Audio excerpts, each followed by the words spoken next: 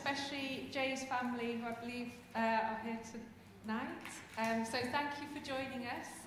The annual Jay Blumler lecture is organised by the School of Media and Communication. My name is Katie Parry, and I'm the Director of Research in that school.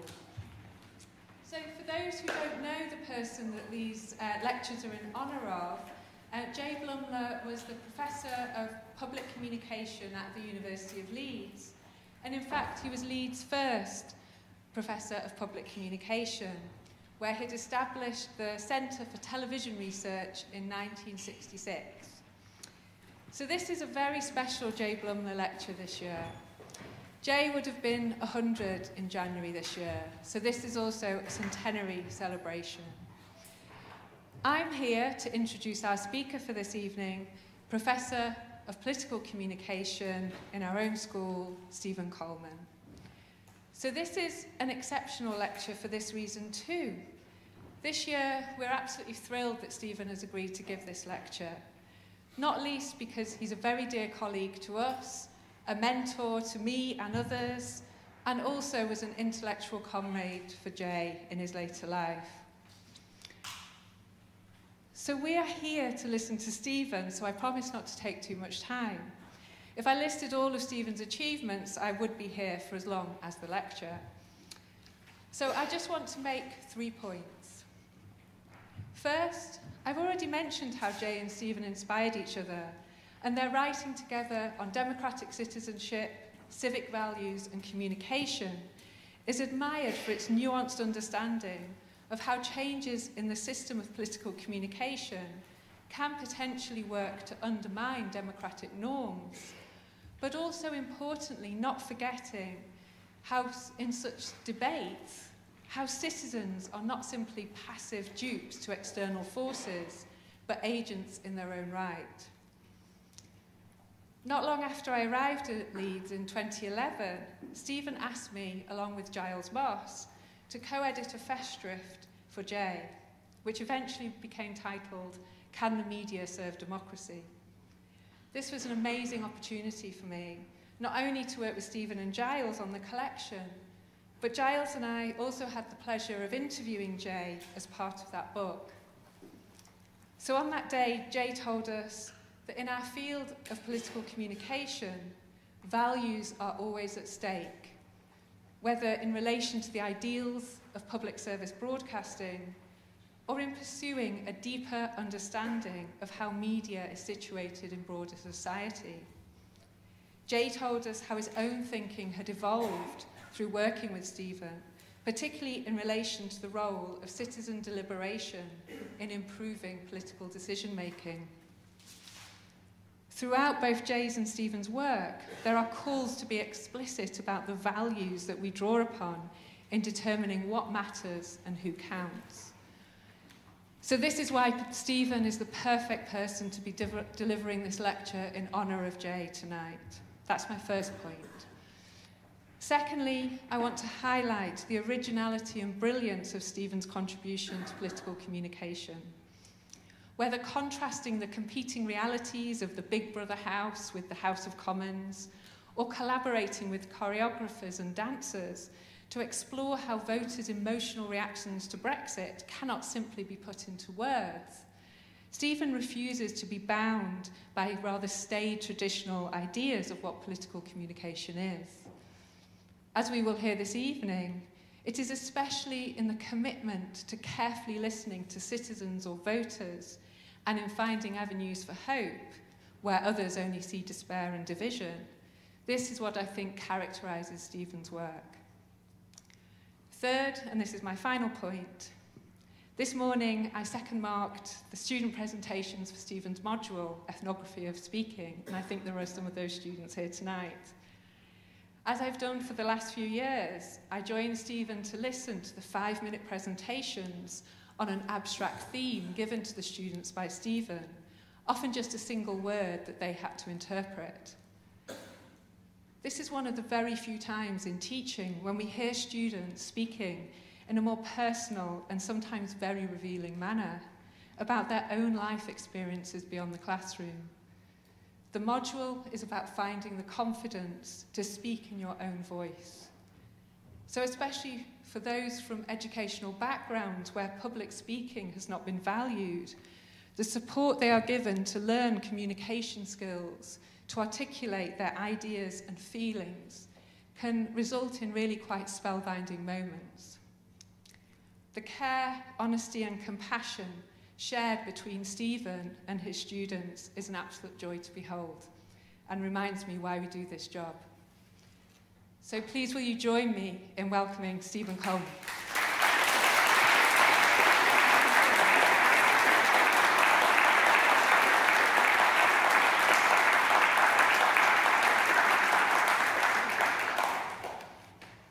How nice, thank you.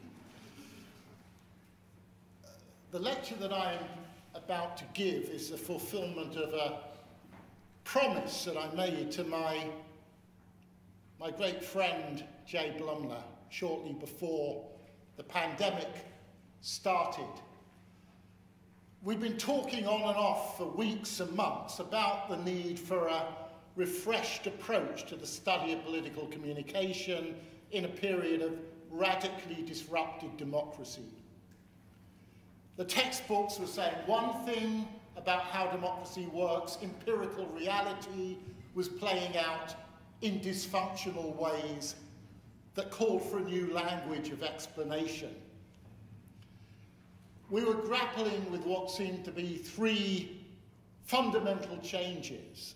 Firstly, the object of our studies up until then, which had comprised nation-states presided over by predictable political actors adhering to the rules of an established game, seemed no longer to be relevant. Globalized political power is now increasingly conducted beyond any realm of sovereign accountability by opaque, supranational actors and institutions, frequently without any regard to what we had once thought of as inalienable democratic norms. Secondly, the mediation of politics, which had once been the gatekeeping province of regulating national broadcasters and a pluralistic press, had expanded in scope and territory to the point of becoming a co-producer of political reality. From being an observer and interpreter of the political scene, scribbling its reports from the sidelines, the media are increasingly constructing and defining the political through their mediatizing power. And at the same time, the new online communicative sphere was throwing old norms into disarray. But thirdly, and I think this is going to be the point of the lecture tonight, long-established norms of political conduct which had once guaranteed a degree of basic social cohesion were being regularly cast aside by rogue actors for whom politics was regarded as little more than a Machiavellian game. Under conditions of intense polarization, rival population groups assumed postures of partisan enmity, acting as if those who disagreed with them had no entitlement to a place within the polity and therefore should be denied the right to be heard or even represented. And at the same time, reckless electoral opportunists demonstrated a willingness to do or say virtually anything in order to gain administrative power, even so far as refusing to afford losers' consent when they were manifestly beaten in elections. Running through these three rupturing tendencies like a strangling thread was a pronounced loss of confidence in the potential of democracy as a procedural and moral mechanism for acting collectively and effectively with a view to determining our moral future. Indeed, it seemed then, as it does even more now, that talk of a better future had assumed a quaint eccentricity in the face of what appeared to be a comprehensive surrender to diminished social aspirations. The political space of ideas once occupied by an abiding sense of hope in political progress was being flooded by a surge in popular support for hitherto marginal forms of dogmatic fundamentalism, crude nationalist attachments, and insidiously enchanting demagogy. It was as if we were entering into a default democratic pessimism in which surrender to specious and metaphysical panaceas was filling the vacuum previously occupied by enlightened ambitions for the democratic fashioning of our social destiny.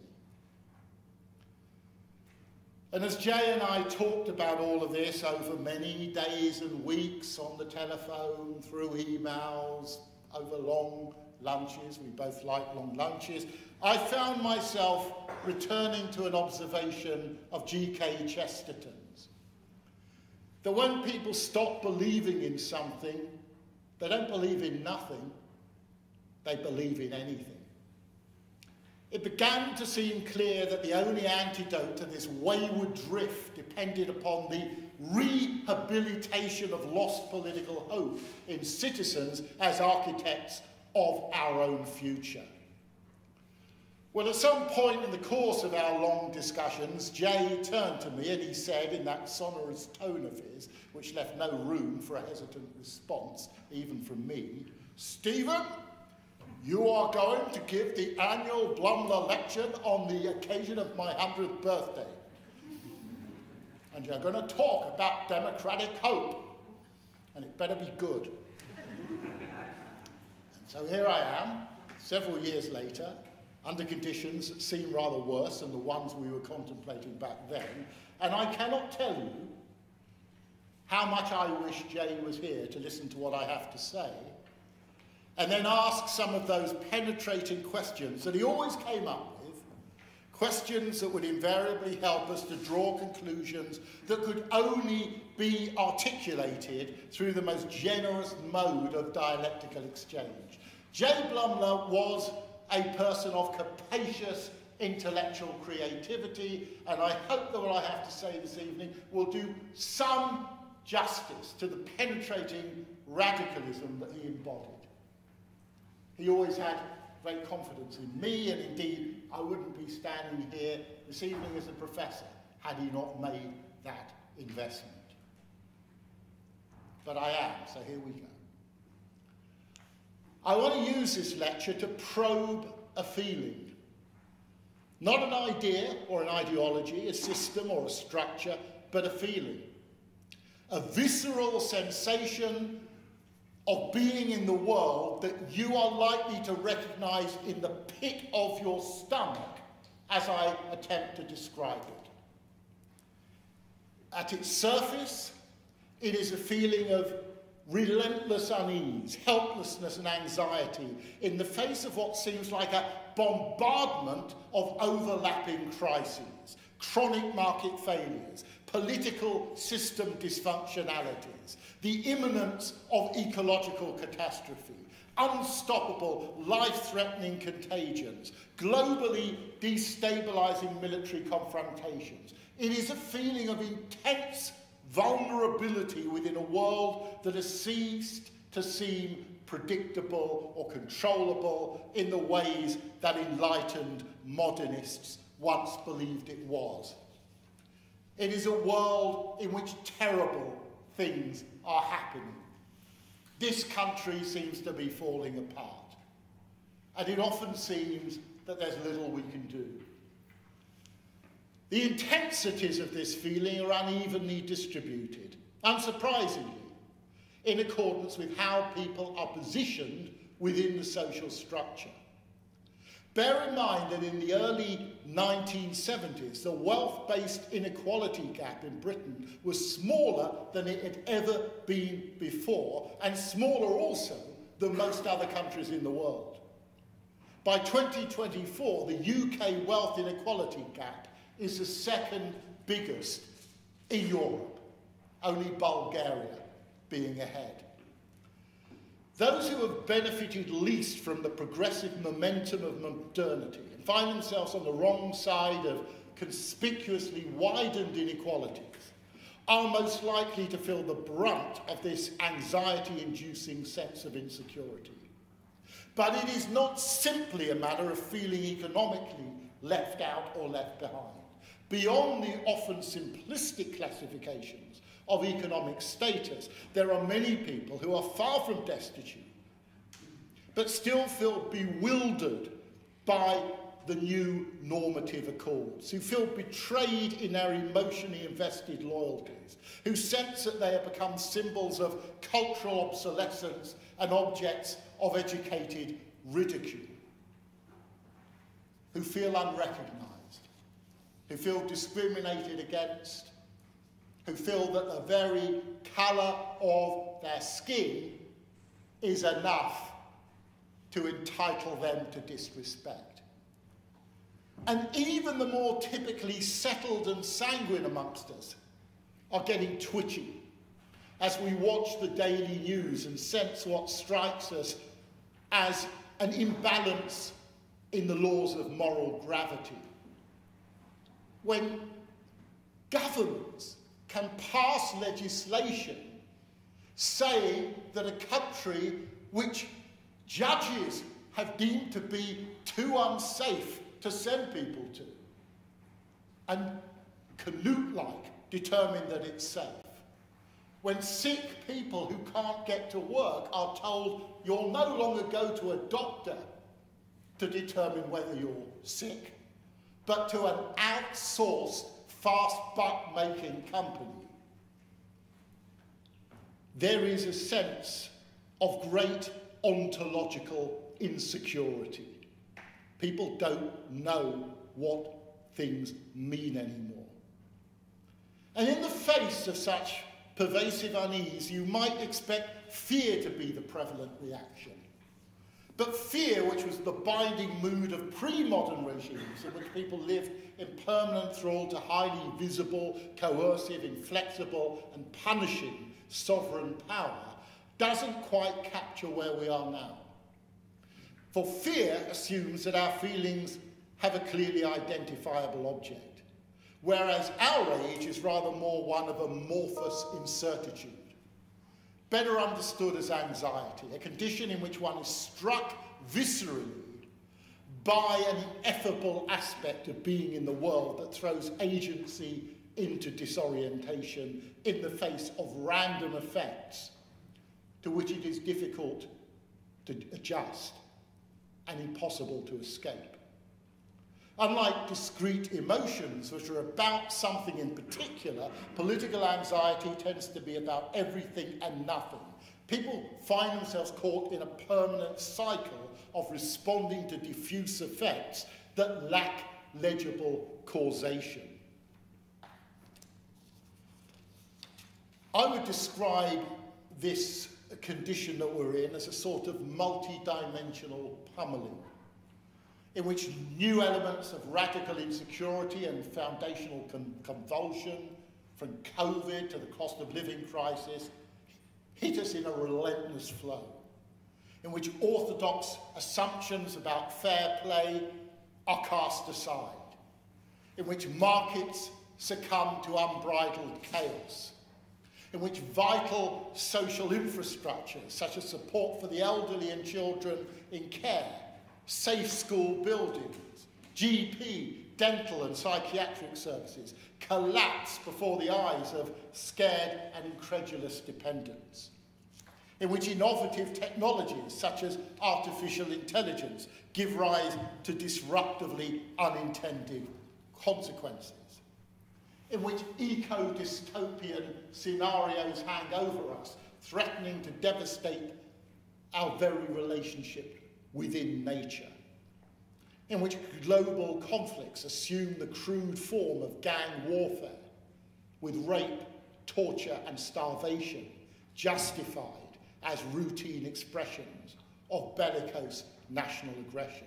And underlying all of these imminent catastrophes is a sense that such overlapping crises are more than just contingent misfortunes, but inevitable systemic outcomes of an escalating conflict between the strategic rationality of the system world and the lived quality of people's everyday life worlds. At the heart of this conflict is a discrepancy of pace between contemporary society's capacity to generate long-term effects and its limited pre-knowledge of what they are. So in such circumstances, the very notion of progress, which was once the compelling allure of modernity, becomes untenable and is displaced by morbid expectations. Faced day after day, month after month, with this ominous sense of living in a rupturing present, there emerges a pervasive apprehension of being engulfed by an intractable turbulence. And when people find themselves in this kind of an impasse, and by impasse I mean a feeling of being stuck in an unwanted position from which one cannot think of any feasible way of moving forward, the most pressing temptation is to disengage from communicating about it, to close up or close down, retreating into the illusory solace of withdrawal. For example, as news media increasingly function as a 24/7 register of disenchantment, a depressive chronicle of stymied agency, we know that a substantial section of the population refuses to watch the news in its various forms because it literally gets on their nerves. In an insightful 2022 article about news avoiders, Ben Toff and Rasmus Nielsen reported that, I quote, "Our interviewees see news as dominated by stories about crime, terrorism, and partisan bickering, which generates not only fear, but also feelings of uncertainty and a lack of control or agency." Similarly, in their 2019 article on how Americans respond to news stories about Trump, Maria Celeste Wagner and Pablo Boskowski found that, I quote, "the most common emotions that participants said to experience were anger, anxiety, and feeling overwhelmed," unquote. Such psychic reflexes signal a foreboding realization that what has long been regarded as a moral baseline has become unsustainable, a dawning acknowledgement that once reasonable expectations of a secure existence are being repeatedly thwarted, that confidence in a hitherto inviolable force of historical progress has been confounded by unfathomable contingency. And all of these feelings of immobilizing gloom that I'm describing arise from a paradox, a central paradox, I would argue, that lies at the core of all of this. On the one hand, we who describe ourselves as inhabiting democracies hold out the view that we are able to determine our own futures. Our social fate, we assure ourselves, is in the hands of neither divinities nor autocrats. The foundational principle of democracy is that the interests and values of society must always be collectively, self-consciously, autonomously determined by citizens rather than ordained by elites. But on the other hand, most citizens of democracy have come to believe that there is little they can do to counter the sweeping onslaught of cataclysmic eruptions. They are overwhelmed. Quite simply, in the throes of anxiety, people lose confidence in themselves and in the institutions that represent them. Consider these recent findings from reputable political survey research. In 1944, people were asked, "Do you think that politicians are merely out for themselves?" And 1 in 3 people said, yeah, we think politicians are merely out for themselves. Every year since 2010, that number has gone up, and it is now 2 out of 3 people who think that politicians are only out for themselves. In 2022, polling by Ipsos Mori found that 71% of British people agreed with the statement that, I quote, "the economy is rigged to the advantage of the rich and powerful."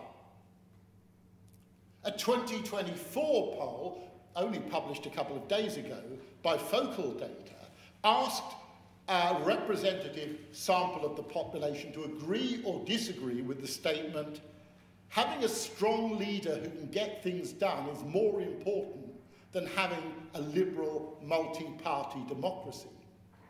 56% of British respondents agreed with that statement. Or look at that most subjective of polling measures, political efficacy, people's belief in their capacity to make a difference through their actions. For over 10 years, the annual Hansard audit of political engagement has asked people to agree or disagree with the statement, "when people like me get involved in politics, they can change the way the country is run." Well, in a democracy, you'd expect, what, 90, 100% to agree with that.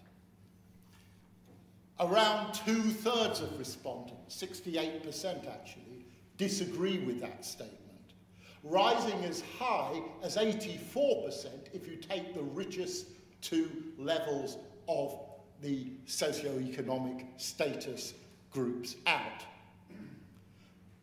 Now, behind those troublesome statistics are troubled human beings who are struggling to cope within a world that seems to be withdrawing its most fundamental offers of security. In recent months, I've been listening every day to callers to the BBC's popular daily national phone-in show. It's part of a research project that I'm leading, looking at how people are talking about the election in the 12 months leading up to it. And what I've been most struck by is the consistency with which people testify to a sense of thwarted agency, speaking with great force about their incapacity to affect what afflicts them. Listen to these voices, not just the words that they speak, but the sense of disconsolate powerlessness that their tone conveys. Nothing in this country works. I'm a lorry driver. I drive hundreds, if not over 1,000 miles a week on nights driving lorries. Everywhere you go, you've only got to see, the roads are wrecked. The train services waste of time. The NHS is barely functioning. I've spent £2,500 on dentistry in the last 18 months because of no dentists. But I don't see how any party can come in and fix the array of problems that we have. I feel very dispirited about it and about the future, and feel like things are broken and that we need some kind of great reset. Well, yeah, I think we're all walking towards our doom with our eyes closed, aren't we? It doesn't matter who we vote for. Is the outcome going to be any different? Public services are rubbish, not because of the people working in them, but because of the way they've been funded and managed. We're very lucky that the kids go to gymnastics and do other classes and swimming and stuff, but actually that might need to stop because, that money might need to pay for us to have a roof over our head. So it's just scrimping a bit now to prepare for giving the bank more money for nothing in return. So it's frustrating. What we're witnessing there is the dynamics of collective demotivation, the gradual wearing down of a population's spirit. And amidst this waning of hope, even the most modest expectations of a controllable future start to seem like wild utopianism. So what can be done to alleviate this mood of immobilising anxiety? Well, I wish to argue that what is most needed right now is a politics of democratic hope, the opposite of which is not some sort of level-headed pragmatism, but abject surrender to the ineluctable. Without hope, our intellectual gaze is inevitably blurred by hyper-focus upon the contingencies of the present. We become so mesmerised by short-term structural effects that we lose sight of the bigger picture. The long view which is necessary for perspective is crowded out by sweeping surges of overrated footnotes. We confine our attention to the present at the expense of creative planning for the future. But bear in mind that the future is no more than what we do with the present, and unless people have plans for the future will most certainly have plans for them. Without a future-oriented dimension, human agency, by which I mean the capacity to set goals, identify pathways towards their achievement, and muster the confidence to expend energy upon realising them, all of that is of little worth. Just as therapeutic support for individually experienced anxiety depends upon a person's openness to a dispositional shift that allows them to utilise positive pathways to get from a state of feeling overwhelmed to one of being able to pursue self-enhancing goals, recovery from political anxiety relies upon a similar willingness to invest hope in a future that is more than the endless stretching of an intolerable present. Now, I'm well aware that hope can easily be dismissed as a rather glib, lightweight sentiment, a sort of keep calm and carry on cheeriness through which naive optimists surrender to their fates with credulous smiles upon their faces. And people are right to be sceptical towards the sanguine banality of phrases such as, hopefully a Labour government will be a bit better than these awful Tories, or Margaret Thatcher's favourite citing of St. Francis of Assisi, where there is doubt, may we bring faith, and where there is despair, may we bring hope. Such hope amounts to little more than wishful thinking, the secular prayers of hapless gamblers. Indeed, in an act of what can only be referred to as sadistic irony, the UK government has named the Rwandan detention centre close to Kigali airport, to which some of the most desperate people on earth who have been exiled there, the Hope Hostel. Yes, indeed, let's be careful about hope. But beware even more, I would say, of political perspectives that are so immersed in the dogmatically inscribed realism of the present that they possess no vocabulary for imagining a different future. I'm referring here to a style of purported political realism in which positions are so neurotically overdetermined that every policy is framed by what can't be done. Every political speech is an essay in lugubrious expectation management. Every stratum of the population is urged to hold itself in place, lest aspiration or desire get them overexcited. Such so-called political realism offers all the scope for creative manoeuvre of a North Korean military parade. So rather than being encouraged to hope for a better future, voters are primed to buckle in tightly in readiness for an enduring present. But if what I've been describing sounds in any way like a critique of contemporary mainstream politics in most Western democracies, don't imagine for a moment that populist political parties and movements offer a more inspirational alternative. The fertile soil for populism is fear rather than hope. Its ideological magnet draws followers to fantasy, which amounts to a lazy adulteration of hope, comprising wild desire minus the effortful work of agency. If mainstream politics occupies a space of bland hopelessness, populism appeals to the magical thinking of radical change without making any significant alteration to social structure or received culture. See, it seems to me that what contemporary mainstream and populist politics have both begun to have in common is a failure to imagine future trajectories in which received structures of action and thought might be creatively reconfigured. Both political outlooks discount democratic agency, reducing political subjectivity to a mere target of managerial technique. This amounts, I think, to rather more than what political scientists refer to as democratic backsliding. For that term implies an incremental slipping away from a firm normative base. That's not what we're seeing in the Western world at the moment. What seems to be at stake right now is a loss of normative bearings emanating from a waning of confidence. So I want to suggest that hope is rather more than a feel-good sentiment. It is a resource that has to be worked for if it is to sustain democracy by animating agency. Now, what do I mean when I speak of democratic hope?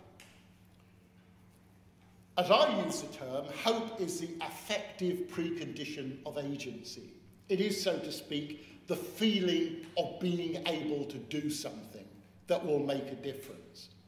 It is a meta-disposition which opens up within us spaces of imagination, reflection, and preparation, whereby we can preconceive the circumstances and consequences of our actions.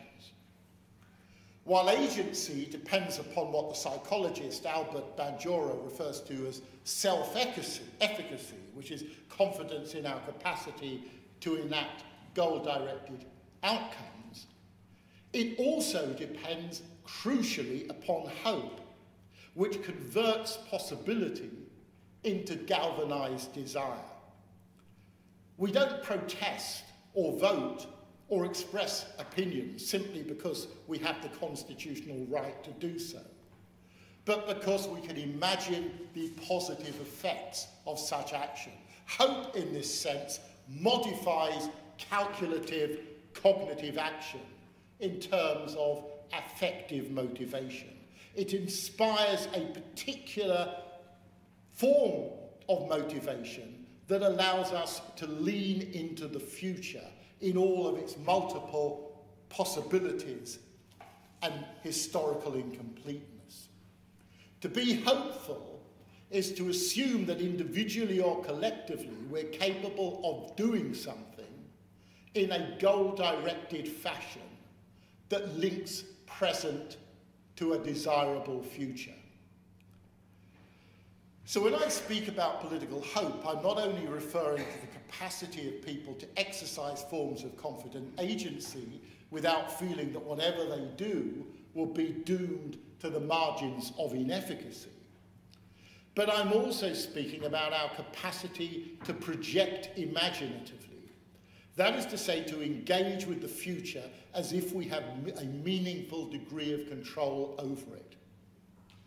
So we can think of the future as something that is coming towards us, formed and finalised, like an oncoming gale, or as something that we are moving towards, shaping its form by the tread of our footsteps and the vivacity of our thoughts. In this sense, democratic hope entails a call to the imagination, an acknowledgement of the latent power of intersubjective projectivity. Much of the time, assent to the unease of the present is endured for the sake of what the economic sociologist Jens Beckert has called promissory legitimacy, a sort of moral contract whereby the future consists of an endless replication of the binding present, only reimagined as going well. In short, it's a kind of counterfactual fantasy. But the future is never simply out there to be sold as a temporal project. It has to be worked for. It has to be made to happen. And the way that it is made to happen are through complex processes of mediation, and particularly political mediation. If we think of the conventional democratic media system as performing three essential roles, feeding citizens' needs for surveillance of the social environment, opening up spaces for reflection and discussion about policy options, and providing opportunities to hold power wielders to account, we might say that these have become circumscribed roles, which are increasingly bound to a repetition of the present. Think about the current moment as we lead up to what seems like a pivotal election. Think of that first role, feeding citizens' need for surveillance of the social environment. Most of the election news and journalistic commentary to which we are exposed is entirely reactive to political effects. It informs us of the dire choices before us in the manner of an oncologist delivering bad news to a sick patient. Voters are invited to contemplate dilemmas that can't be resolved, systems that are unfit and cannot be reformed, scandals emanating from narratives stretching back to points in time before we were ever made aware of them, endless accounts of our exposure to largely incalculable risks. Is it at all surprising then that this induces anxiety? Think of that second role of the political media, opening up political space for reflection and discussion about policy options. To some extent, there are areas of the media fighting hard for attention to create such deliberative spaces. But these are up against online media corporations which are dominated by a business model that depends upon highlighting resentment and rage as a source of consumer attraction. And beyond that, the range of mass-mediated voices, perspectives and options are shrinking as politics becomes increasingly managerial and technocratic. And think of that third role of the media, providing opportunities to hold power wielders to account. But given the opaque and virtual invisibility of many of the most powerful actors and institutions within our global economy, simply identifying them, let alone holding them to account, would call for deep investigative journalism in order to uncover the sources of discrete power and complex institutional interdependencies that constitute contemporary economic, political, and semiotic power. And in the absence of such accountability, journalists are left with little option but to endlessly interrogate the figureheads of national sovereignty, carefully avoiding the reality that national sovereignty is usually peripheral to the decisions and indecisions that are the sources of everyday turbulence. So I've arrived at a concluding point where I can start to pull together what I think we can do with political hope. And I want to suggest that from a democratic point of view, we are facing a devitalising media and a devitalising set of political choices, whilst needing more vivifying choices and opportunities to communicate than ever before. In this context, I want to suggest that hope has a very particular communicative function. And to talk about that, I want to turn to a contemporary of Jay Blumler's, Raymond Williams. Actually, the two scholars were in many ways remarkably alike in this respect. They were both normatively driven scholars, deeply committed to an interpretation of society which placed the voices of experientially laden citizens at its core. Now, in 1961, 2 years before Jay came to Leeds, Williams gave the William F. Harvey Memorial Lecture at Bedford College, London, and in it he addressed the question of what kind of communication we have and could have. Exactly the same questions that Jay was to address 2 or 3 years later. And in his lecture, Raymond Williams did what he was so good at. He would brilliantly take a word and a concept and take it out of its taken for granted context and make us think about what it really means. And he did this with the term communication, and I'm going to quote him if I may. He said, "We are brought up with certain ideas about communication, which on the whole I think mislead us.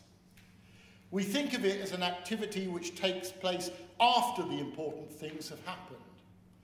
Communication is, so to say, the news after the event, the passing on of important things after something important has occurred. First there is reality, and then there is communication about reality." This is an astute observation, I think. Too often we think of communication as an after effect, something that is used to summarize our experience.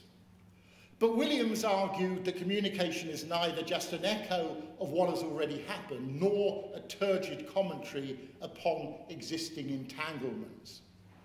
Much of the time, communication entails creative artistry, through which what we come to recognize as experience is put together in coherent and meaningful terms. Indeed, communication usually precedes experience, enabling us to invent our future actions with expressive purposes in mind. Now, I'm interested in this conception of communication because it points to the political energies involved in the construction and perception of expansive forms of social reality. It opens up a pathway for reframing our notions of possibility by communicating the political in different ways, by narrating and framing our collective experiences in ways that are normatively salient to us as we imagine and plot our social coexistence. Indeed, some of the biggest and most profitable industries in the world at the moment, PR industries, media conglomerates, advertising agencies, exist precisely in order to shape that future communication, to produce reality effects, if you will, that are delimiting to the political imagination, because they are not just about decisively joining up dots to a future, but closing down more expansive or pluralistic alternative routes ahead. The view of human agency perpetrated by most of these symbolic industries, though not all and all parts of them, is predominantly framed by what is usually referred to as a neoliberal agenda, through which citizens are conceived as consumers, public culture with its energizing spaces of connection and solidarity is incrementally sidelined, and local sensibilities are overwhelmed by globalist priorities announced in the name of economic efficiency. As the political theorist Wendy Brown has astutely stated, I quote, "When there is only homo economicus, and when the domain of the political itself is rendered in economic terms, the foundation vanishes for citizenship concerned with public things and the common good." Here, the problem is not just public goods are defunded and public goods are devalued by neoliberal reason, but that citizen itself loses its political valence and venue. And that, in conclusion, is the argument that I want to take for building a democratic hope. For democratic hope, as I am speaking of the term, is the building of those civic spaces, those connections from public service broadcasting, or what we used to call that, with its explicitly civic mission, to increasingly marketised universities, which must return to an explicit civic mission, to schools, which have to return to a mission of enabling young people to speak, and to speak loud, and to speak differently, to trade unions, to community centres, to civic spaces of every kind. And what I want to suggest, in the words of Raymond Williams again, is that we need to build civic spaces of democratic code, which are resourced with all of the determination, the riches, the refusal to fail their needs that we are currently squandering on areas of defence. I want to suggest that it is those civic spaces that will save democracy. And that, let me say as a final word, was Jay Blumler's lifetime project. Not only as a scholar, and not only as a normatively determined Democrat, but also as someone who described himself as a socialist. To nurture those spaces and habits of civic agency is the most important function of democratic society now.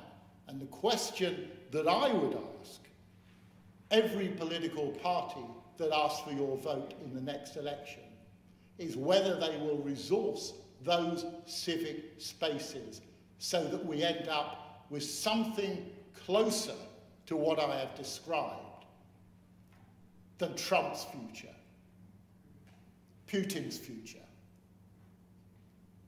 cheap and shoddy corporate futures, lousy, degrading futures, all of which have been very well planned out as options before us. Thank you.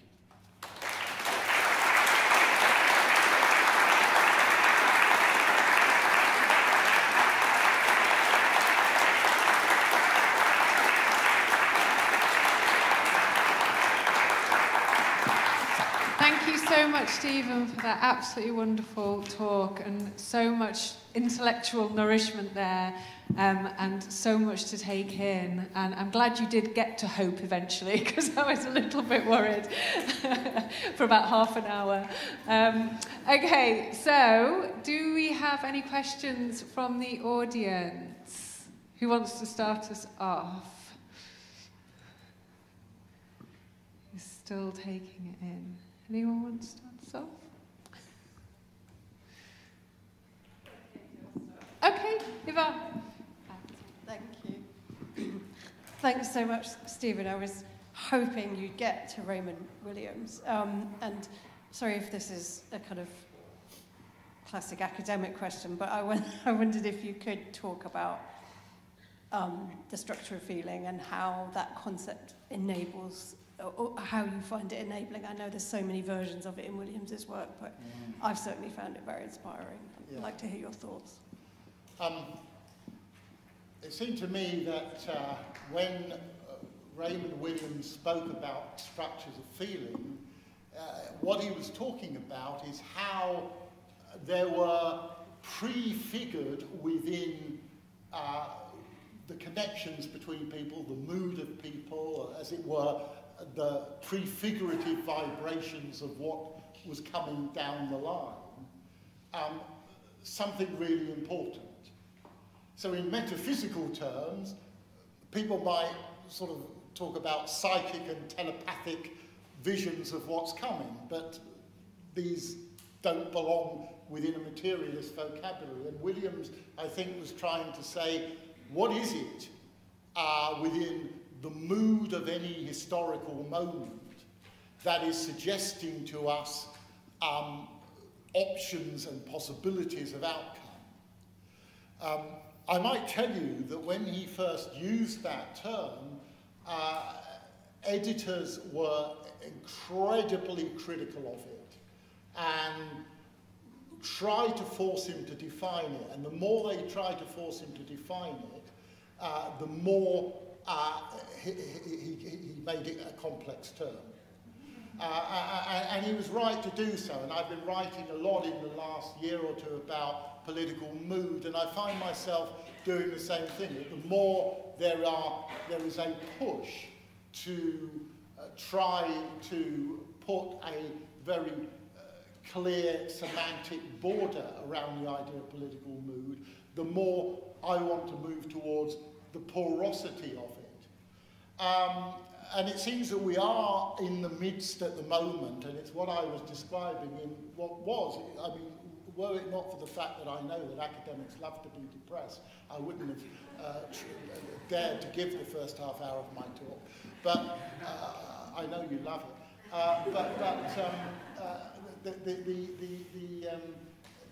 It is a sense. It is a sense that precedes our ability to articulate it. Just as Brexit, in a sense, one could think of as a mood before it was ever meaningful as a policy, if it ever was meaningful as a policy. It was a sense in which people were either emotionally invested in something or emotionally offended by something, and they didn't necessarily know what it was. And that's why I make this distinction between fear and anxiety, that it is the lack of the object that often makes politics so difficult.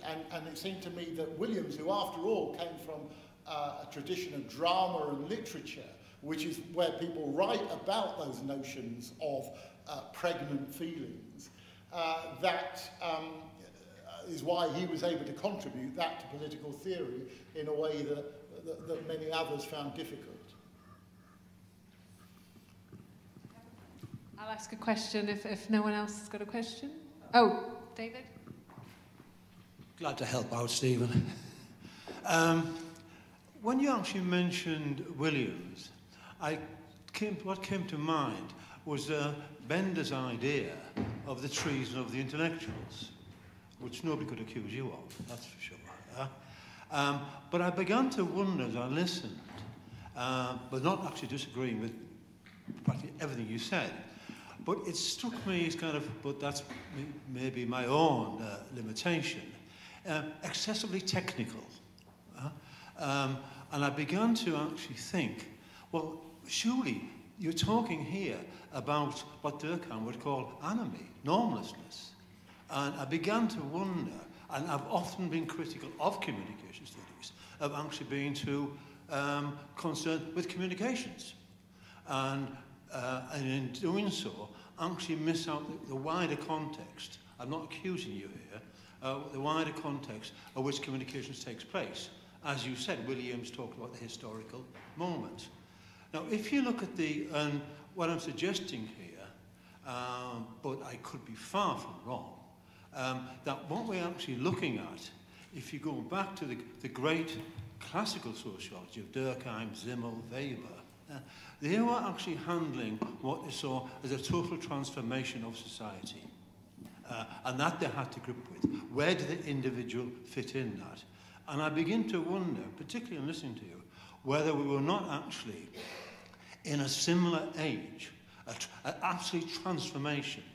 Difficult to give it a name at the moment, but actually going well beyond anything to do with communications as such. Yeah, it's really interesting. I mean, I think first of all, we're always in a period of transition from something to something.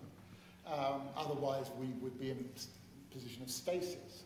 But of course, it's the qualitative nature of that transition. And what was interesting about the early classical sociologists is that they were trying to work out, in a period of massive industrializing turbulence, what the outcomes of that transition would be. Now, Durkheim, of course, took a classically functionalist view of how social cohesion happens, and his concept of anomie arises from a sense of failure in that functional cohesion. What I think we are looking at the moment is a sense in which there is a loss of bearings,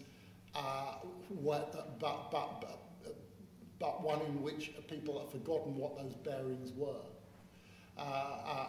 So, to a very great extent, I think we have a political class that, to a very great extent, is more aware of the game than they are aware of the values, the intellectual drive that makes the game have any kind of worth at all. So traditionally the assumption was that you accept the rules of the game because you want to do something. The difficulty at the moment is to know quite what they want to do and for them to be able to explain what it is. So I think that you're right in saying that there is a danger of what you call a kind of technocratic analysis, and there is an argument for saying that much of what I have been talking about this evening has been said much better. There's not an argument for saying it, there's a certainty in my mind, and it is said much better by novelists and poets who have a sense of, the spirit of the age. Ali Smith's season novels about around Brexit are quite magnificent, and they are works of sociology that very few sociologists or political sociologists have dared to produce. So there's something really interesting going on there. And it may well be that one of the challenges, indeed it is one of the challenges, I think, for social science at the moment, to decide what are the purposes, what are the value drives that are behind the game that we are trying to analyse. Otherwise, why do it? Otherwise, why care about it? Thanks, and thanks, Stephen. It's a really fascinating talk. You suggest at the end changes that sound radical now, that they perhaps wouldn't have sounded radical at a different point in time, but they do sound quite radical. And your final call to action was, nonetheless, within a system, ask your politicians, what are they going to spend the money on? Are they going to invest in these arenas for democratic hope? And so I wanted to ask whether that is the starting point that you see within the system, or whether you also see other starting points and what they might be. And within that context, then, what role does our communication play as citizens, so for example in protest, and also as academics, of course, in this arena, and pushing some of these discussions out from this arena into other arenas? Where do you see that fitting? Yeah. Well, I mean, one of the things about this arena is that this is a public event, and one of the reasons that I chose this subject was because it's a public lecture. Let's say that politics is about the allocation of values, not always rational allocation of values, but it's about that.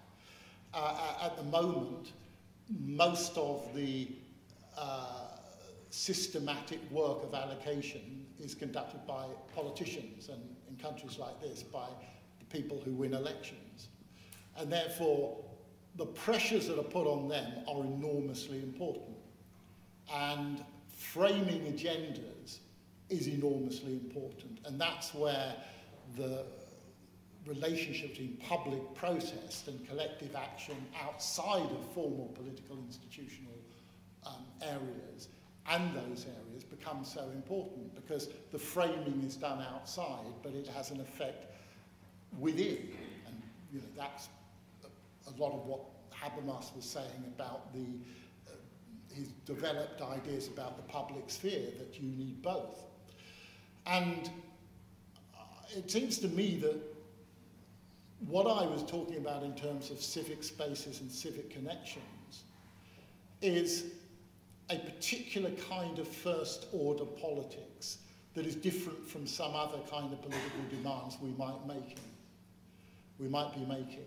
We might, for example, make demands about whether there should be nuclear weapons or whether there shouldn't be. And there will be people who will say without nuclear weapons we're much less safe, and there will be people who will say that with them we are much less safe. Similarly, in arguments about the environment, similarly in arguments about areas of economic investment. But the democratic infrastructure is a first-order foundational fundament for anything that is going to happen subsequently.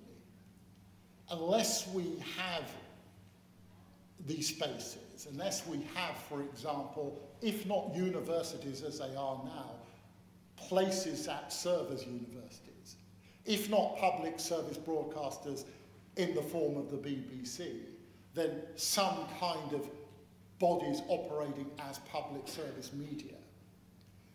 If we were not to have schools that are operating as places in which children do more than simply get trained to pass exams and get employment, then we have lost opportunities around all of those other things that we might care about. So there's something foundational about the argument about protecting democracy. And I might say that for me, and I think for Jay incidentally, what was a very important point, in that we are arguing that the democratic institutional infrastructure is a starting point for getting your agency connected to resources, to change, to major dimensions of power. And I think you're right to say that that may seem more radical now than it once seemed, but it was always actually radical because it's never actually happened. I mean, one never actually entirely fulfills the objective of creating fully protected and fully efficacious civic spaces. One works in it. And democracy is not a process of institutional completion. It's not a definitive route map. It is a process of building opportunities to do things in a certain way. But the absence of those things, the threat, the existential threat to those things, which I would say, you know, we've seen countries facing. We're seeing elections this year in which countries are facing it. We're seeing at least half of the US population in the presidential election, and at least probably half of the European population in the forthcoming European parliamentary elections will vote for parties that are direct threats to democracy. Now, that's only got to go higher than half, and that has a qualitative effect which has a spillover effect to everything else we might want to do. So that's why I say it's foundational. Thank you, Stephen. I'm not sure if this question is going to resonate with you or not, but I was minded of it with reference to Williams. What I've really always enjoyed about your work is that obviously you're interested in the formal channels and institutions of political communication, but you've always been really interested in popular culture as well, and the seemingly trivial and frivolous, but now you take those things seriously, and I've always really admired about that in your work. So I just wanted to get your reflections on whether you see any democratic hope in contemporary popular culture. I know you're an avid fan of Love Island and such. But yeah, I just wanted to get your reflections on popular, especially when those civic spaces that you're talking about, you know, community centres, schools, universities are under, you know, brutal economic cuts and political attacks. So does popular culture give you some hope there? I think I want to give two answers to that very, very important question. One, I don't think that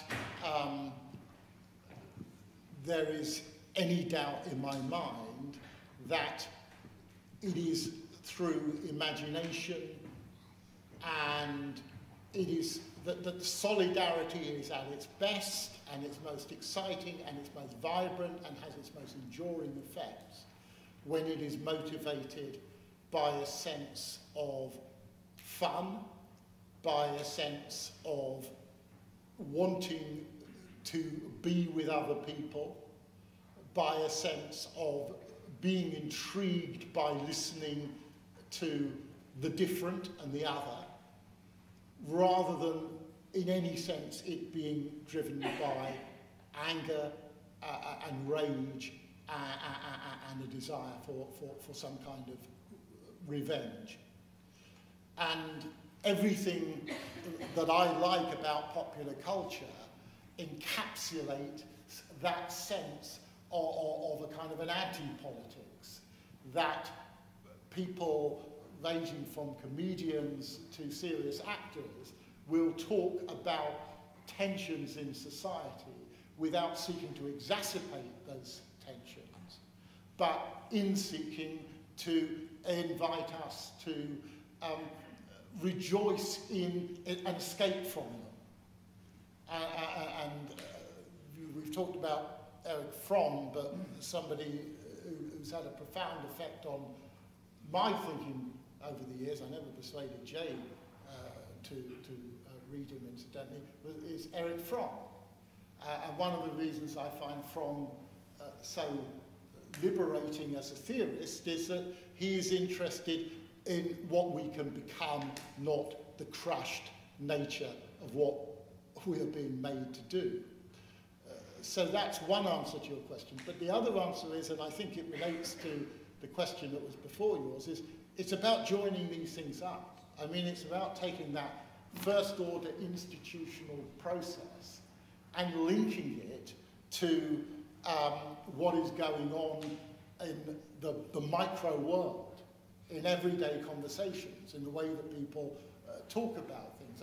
I just want to mention just very quickly that Katie said in her introduction, she was talking about the presentations we were hearing from some of my students this morning.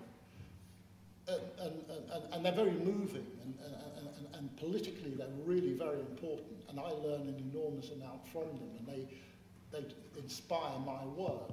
And one of the things that I learn from them is that political life starts not only at the local, but at the most personal level, and very often at the most intrapersonal level. It starts in how you dream, it starts in how you laugh, it starts at the comments you nearly once made but didn't quite get out. It starts in how you're feeling.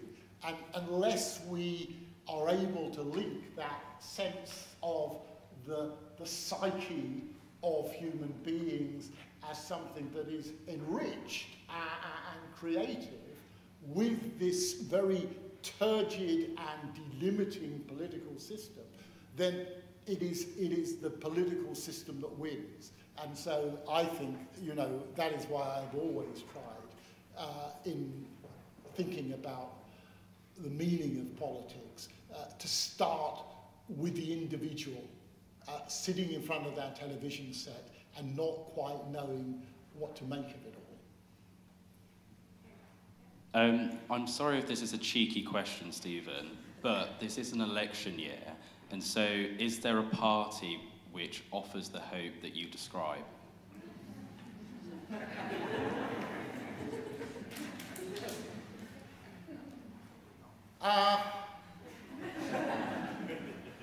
You know, there's a lot that people haven't recognised yet about Keir Starmer. I don't know. I mean, I think that you must vote how you want to. I think that there are parties that have offended my sense of hope. I think there are parties that have offended, and I think it is a question then of deciding who has caused the least offence. Okay, so John, I very much enjoyed your talk, Stephen, and there's plenty of ideas there to wrestle around with. I wonder if you could say a little bit more about the idea of power. Yeah. Because it seems to me that central to quite a lot of the problems you've identified, and absolutely central to their correction, are questions of power. Yeah. Power flows, power levels, resources of power, channels of power. And it seems to me, with the hopes that you have, and I share those hopes, there's an awful lot of counter power being needed to get anywhere. Yeah. And I just wonder if you could say a little bit more about what you think the sources of that counter power, institutional, but also otherwise, are going to be. Yeah. Well, I think, so there are two parts of that, and you're quite right, that one of the most important things that we try to understand in the study of politics is the operation of power, both at an institutional level, but also at less tangible and visible levels. And an enormous amount of what I am interested in and what I have been speaking about stems from inequality. One of the key differences, I think, between the middle of the 20th century and now are the statistics of inequality. That there were a number of countries in the world that were beginning to, in very radical ways actually, close that inequality gap. They were also opening up opportunities. And both of those trends have gone the other way. And power is increasingly now institutionalized, first of all, in very opaque ways, much harder to get at, much more mobile, much more slippery. And secondly, in ways that are less tangible. That is to say, power is much less related in the 21st century to tangible wealth and to making things and to visible resources, and much more to forms of immaterial or invisible, symbolic resources, semiotic resources, financial resources. And that makes it much harder to recognize, much harder to affect, and much harder to get at because of its global movements. But it does seem to me that the second part of your question leads towards an answer. And the second part of your question is, what about counterpower? Counterpower, which I think of as hope and agency, is about moving away from that immobility, that paralysis, that sense of hopelessness, that sense that there is nothing that you can do about it.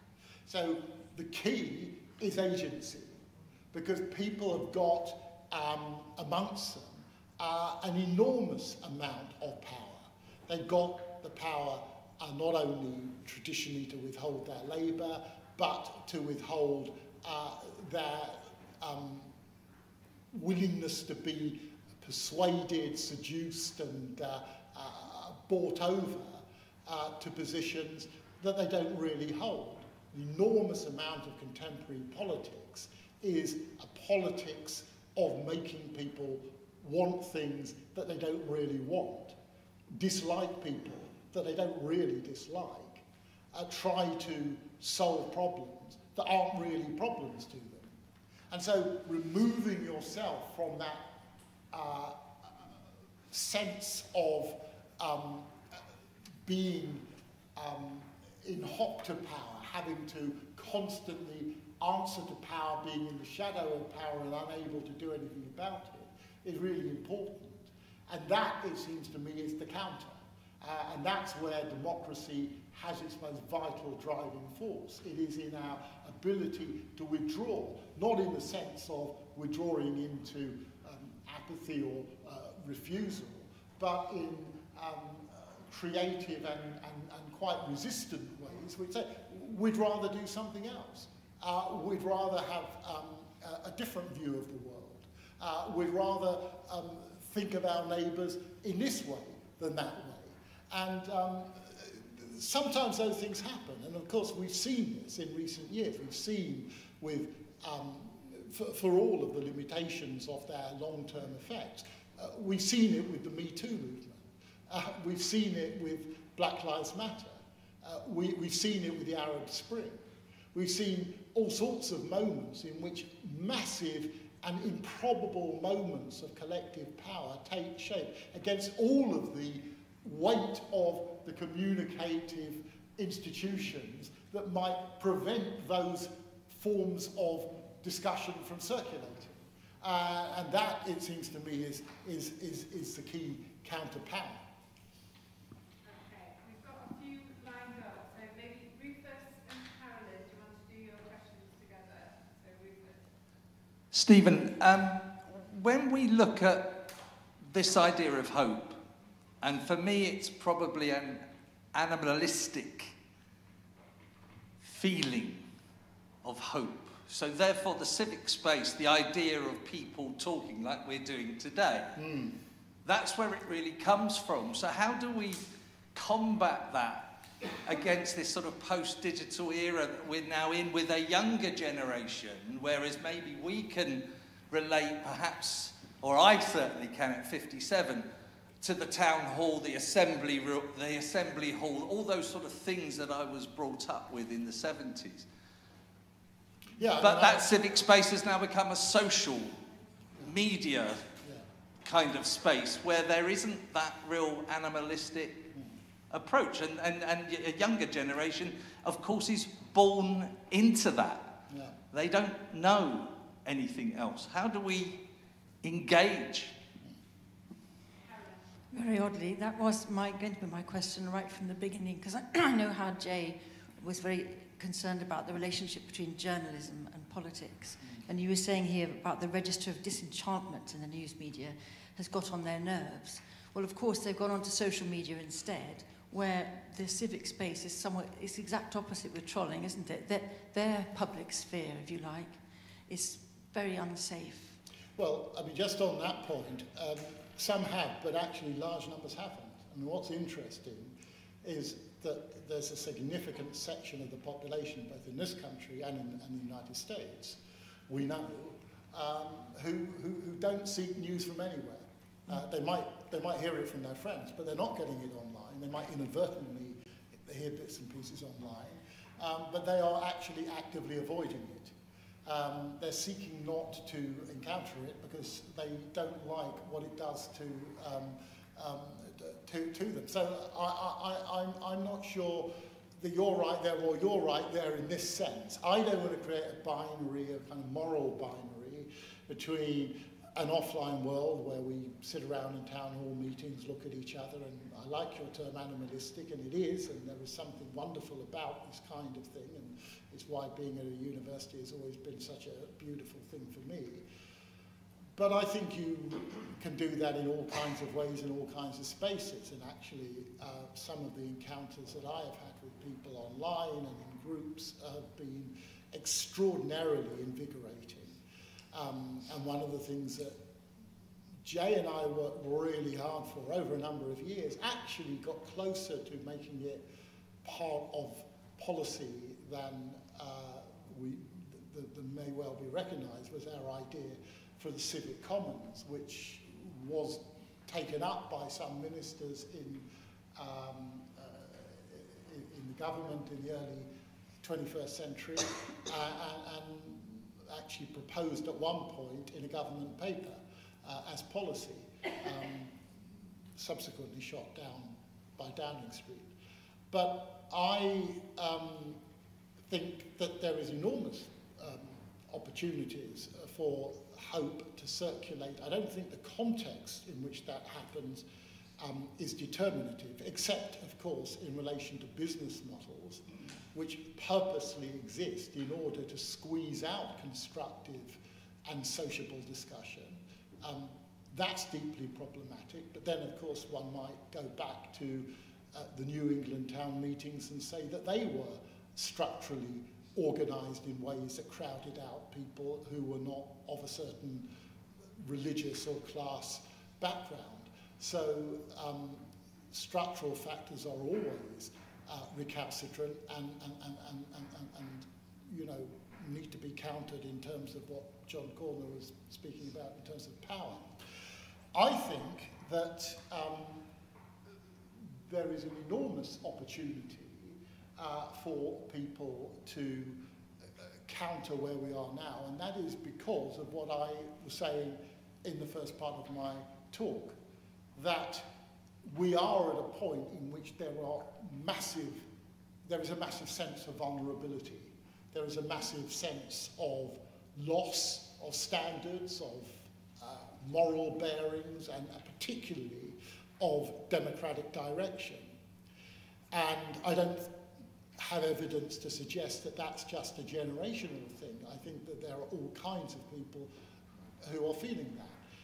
And therefore, I am interested in what people do with that. Now, we know individually that there are two things that people do with anxiety.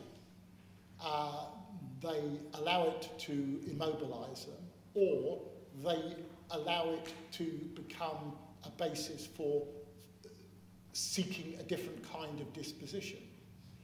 And I think what applies individually could apply collectively.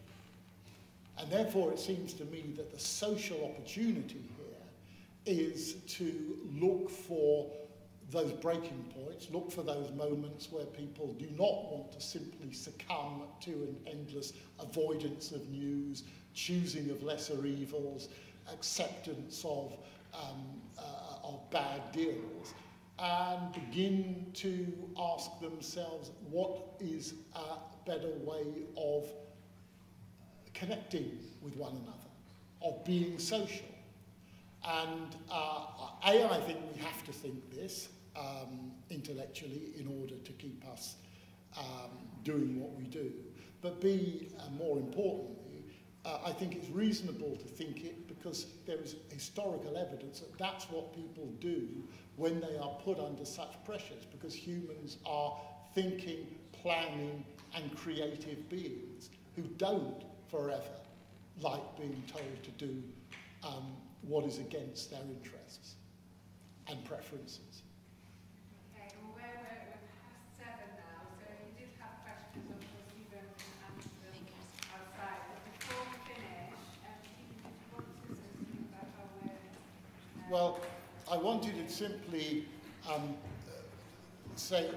remind you that this is the Jay Blumler lecture. Jay would have been here if he could. And even after he died, Jay and his family wanted to continue a relationship with this university and this school, and have set up a hardship fund which is helping students in the school to study, very often against the odds of that we've been talking about this evening, against all of the pressures that they're under. And at the same time, I want to say that the school has continued in a really creative way to remember Jay. And if any of you get an opportunity of going in over to the school, and maybe not be a possibility right now, but over the coming weeks, you will see on the first floor a really beautiful exhibition with Jay's books and photographs of Jay and other memorabilia. I think we as a school need to remember what Jay brought to us, what he brought to the subject. We, of course, have got to go on in our own way. He would want us to move beyond his ideas and not simply to stick in any rigid sense to them.